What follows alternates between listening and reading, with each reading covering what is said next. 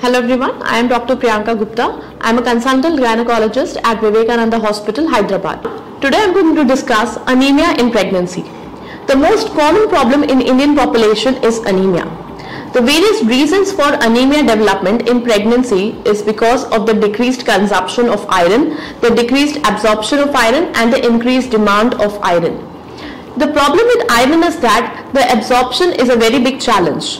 Because if you take 100 grams, only 5 to 10 grams, that is only 5 to 10% is absorbed. That is why there is a proper way of taking iron during pregnancies. In pregnancy, iron consumption should be started from the 3rd month, not before that most of the times. Also, once you start taking iron tablet, it is very important to know that it should be taken empty stomach. There should be a gap of at least 1 to 1.5 hours before the lunch or the dinner. Iron tablets should not be taken with milk, tea, coffee, calcium or any other tablets. It should be taken only with plain water or vitamin C also. That is why some doctors, to increase the absorption of iron tablet, recommend vitamin C tablet along with it.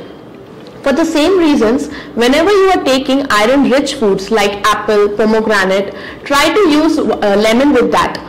For the same reason, in poha, etc., usage of lemon not only increases the taste but also it increases the absorption of iron, which is very much required.